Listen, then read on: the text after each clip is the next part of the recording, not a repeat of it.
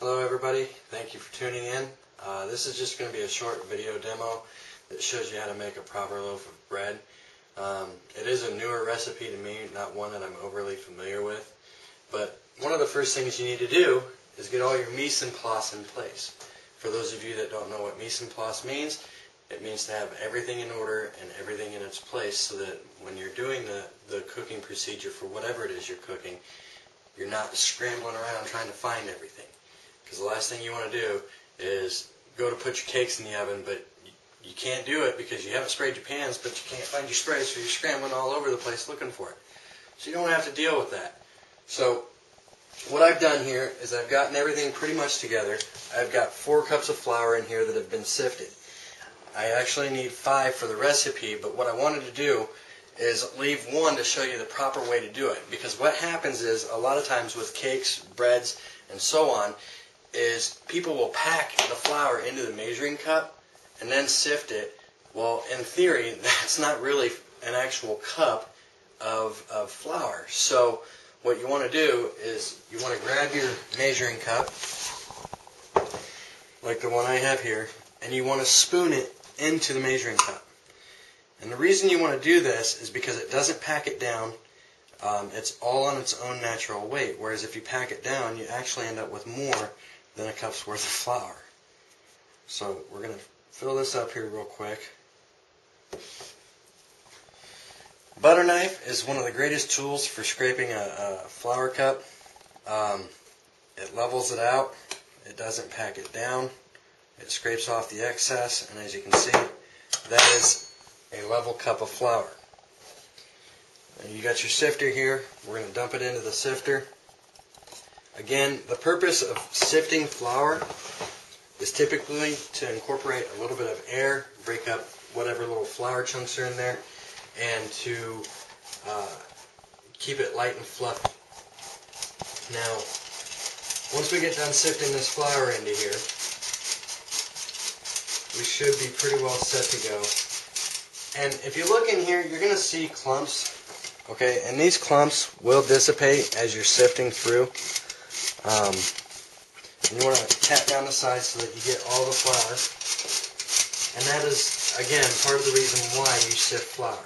As you can see, there's nothing left in there, and we're finished with that. Now, this recipe that I'm working with tells me that I need 1/2 ounce of yeast. And a lot of people have problems with yeast. They can't get it to rise right, they don't get the right temperature from it, so on. So what I've done is I've gotten what they call rapid rise yeast. And now the recipe calls for 1/2 ounce of that. Yeast is sold in 1/4 ounce packets. So what the recipe says to do is to make a well in the center of my flour. Okay, and place the yeast with the dry ingredients, which I already have measured out, 2 teaspoons of salt and 4 tablespoons of milk. Now they want the milk to be heated up to a lukewarm temperature. For the yeast, it's calling between 120 and 130 degrees, which the recipe itself says between 110 and 120. So if we hit 120 degrees with this milk, then we're okay. But the yeast specifically says to place it in with the dry ingredients. So we're going to dump our salt in here. We're going to open up this yeast.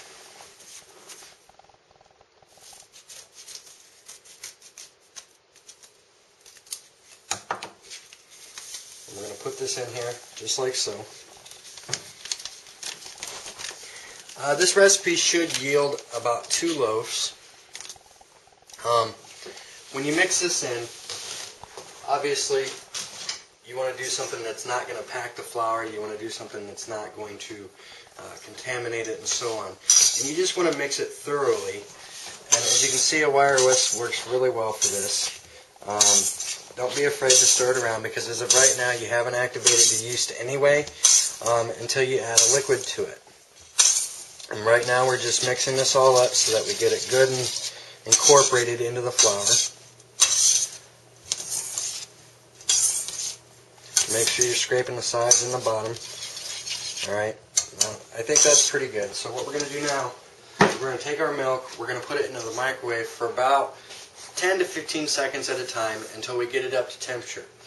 And as you can see, I have a thermometer here that I'm going to use to get it up to temperature. And an important note with thermometers, one thing you want to do is you want to make sure that your thermometer is properly calibrated. Okay? Because what will happen is if you drop it on the counter, on the floor, it'll become uncalibrated.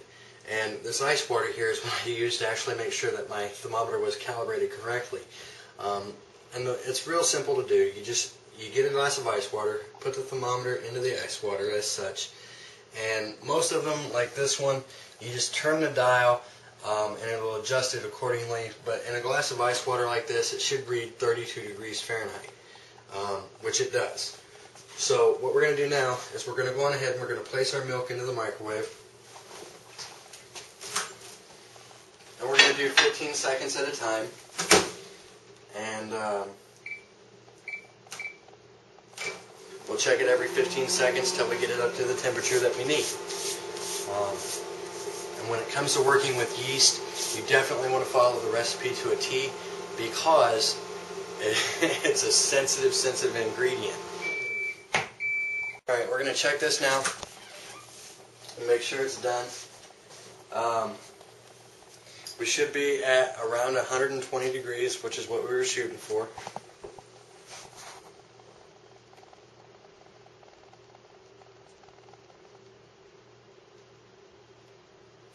And it is at 120 degrees if you want to take a look. Just a hair below 120, but it will adjust slowly. But we're good. So what we're going to do now is we're going to add this milk to the recipe here, as per the recipe design. What you want to do is you want to make a little well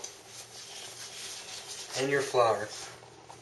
Okay? It doesn't have to be a real deep or real big well, but you just want a little well, which is basically just a little spot where you can pour your hot liquid. Okay? And you're going to mix in the flour slowly, a little bit at a time. And eventually what's going to happen is it's going to become real doughy. Pour this in here, into our well, just like we directed. Do not be afraid to use your fingers for this. This is one of the many cooking things that you'll be using your fingers for. As you see, we're starting to build it up. You just continue to mix it up as such. Okay, notice the dough ball is getting bigger. Not an issue. Okay, we're going to keep mixing a little bit from the outside each time.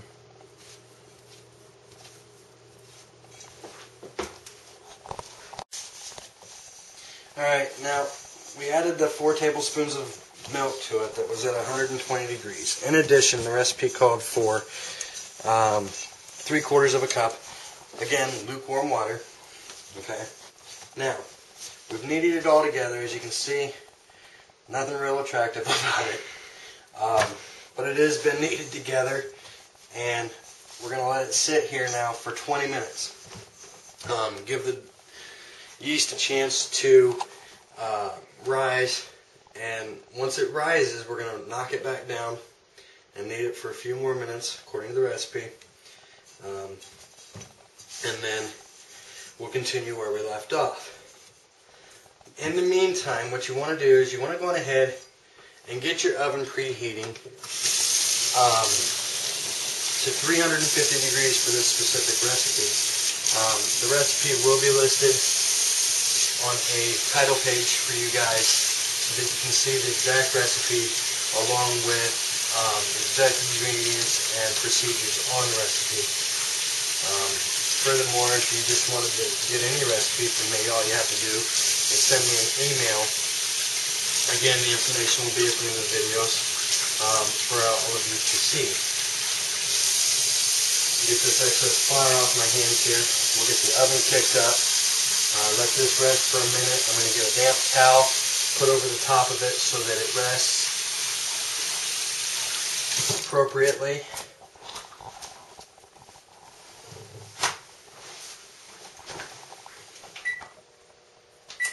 Alright, we're going to get the oven going. Get yourself a clean damp towel. You don't have to have it drowning wet. And one of these towels, they're real light. I mean, you can almost see through it. Are perfect. A little bit of warm water on it. Wring it good, because you don't want excess water dripping into your bread, because, well, that'll just cause problems. You know, baking is literally a science. Okay, when you're following a recipe, it's more like a formula for science class, and it doesn't matter what it is that you're baking. So we're going to set this off to the side. I'm going to clean up my mess here a little bit, and after this bread is rised, and we're getting ready to knock it back down, I'll come back to you guys, and we'll continue on. Alright, now we've had this sitting on the oven to get warm, moist heat.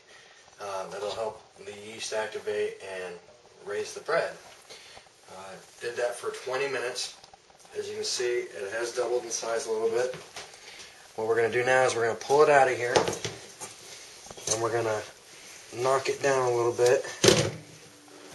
When you pull it out, what you want to do is you want to put it on a lightly dusted counter so that it's not sticking all over the place. We're going to smash it back down, and we're supposed to knead this, according to the recipe, for another 10 minutes. Alright?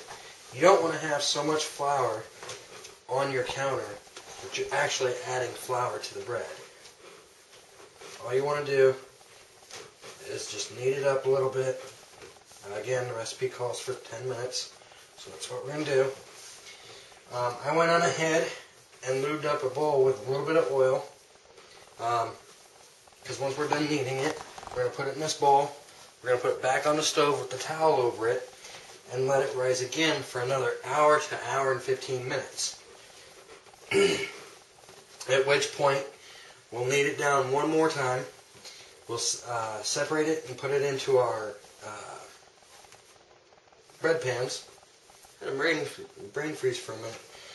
Put it into our bread pans, which there again you want to have well oiled so that it doesn't stick. Because the worst thing that can happen is have a nice, good looking loaf of bread, and then all of a sudden it's sticking in your pan and there's nothing you can do about it. Now, one of the reasons why we're making bread today is because I'm making what they call hot browns, which I plan to record and show you guys how to do a hot brown. It's a classic dish from Kentucky, traditionally found at the Derby season. And so we're going to use the bread from this for that, rather than buying bread at the store or bakery or wherever it is you purchase your bread products from. So let me finish kneading this.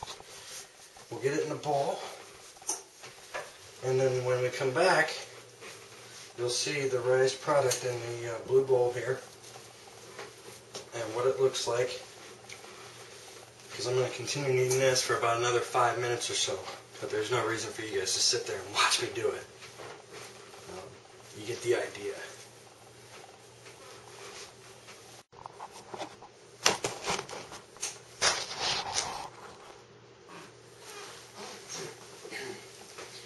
Alright guys, my photographer has had something else to do, so I'm going to try to do this on my own. Maybe a little sketchy, see me blanking out or whatever, but at any rate, it has been an hour and a half. The bread has risen, doubled in size, which is what we were looking for. And here it is. As you can see, it has grown quite a bit. So what we're going to do now is we're going to knead this down one more time, and we're going to sprinkle a little bit of flour on the counter so that, you know, again, we don't want it to stick and tear it up. So we're just going to sprinkle a little bit of flour on the countertop. Pull it out. We're going to break it down as such here.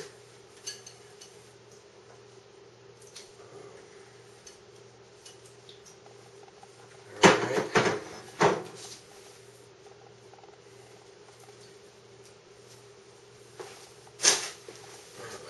scrap there, they got a little overheated, so we're going to go on ahead and knead this down again like we were told. Just take off the scrap and get rid of it basically. Alright, once we get it kneaded down, what we need to do is get it rolled into the appropriate size pan so that you have the appropriate size bread. So we're going to tuck the corners under and fold it under so that we have a nice rounded smoothed edge. Alright, we're going to expand it out here just a little bit to fit into our pan. Now one of the things that we have to do when we finish getting this shaped out the way we need it is we're going to put it back in the pan and allow it to rise for about another 20 minutes or so, give or take, just depending on the size that it ends up being.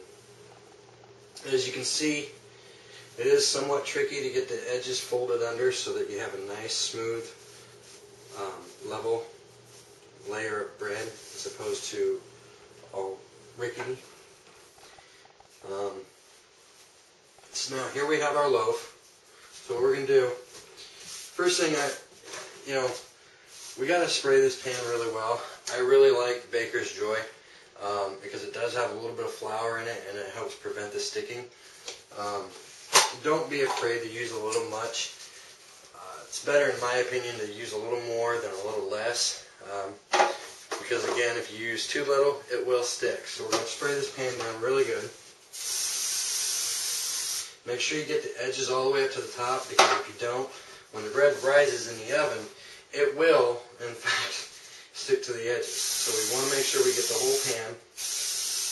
As you can see, we have a good coat there. Alright, so now we're going to set this loaf into the pan. We're going to cover it again with our wet towel. Let it soak for another 20 minutes, okay? Or sit for another 20 minutes, rather, and rise up again. Once it's done rising, we're going to place it into the oven, but I'll show you what it looks like after it's finished rising. So let me get this squared away, and I'll be back in 20 minutes to show you guys what the rest of the bread should look like.